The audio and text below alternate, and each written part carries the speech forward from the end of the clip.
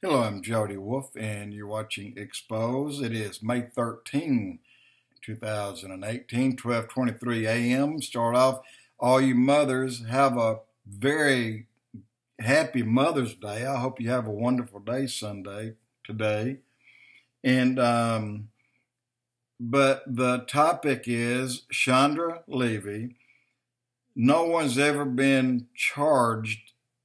Well, the charges have not been kept on Chandra because 3 people's been jailed and the murder plea's been lifted on 2 of them,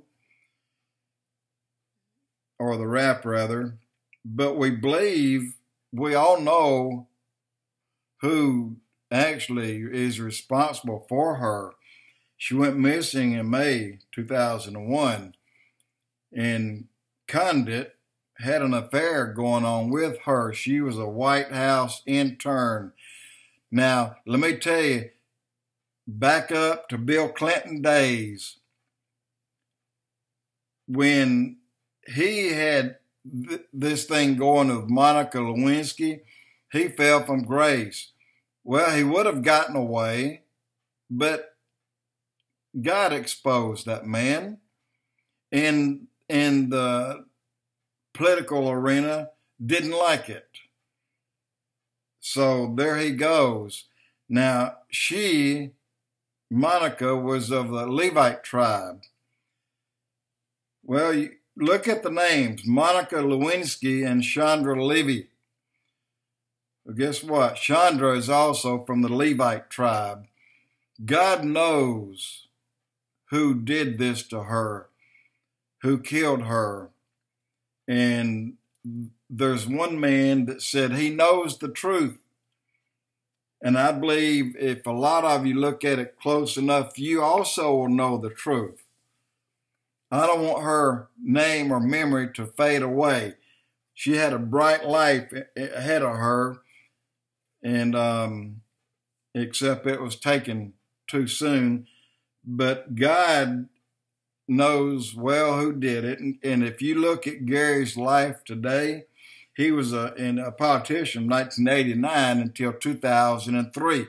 2003, just weeks after they found him lying about him having the affair with Chandra, then he lost his seat. He's no longer in the political arena. And what else happened to him? He crashed and burned.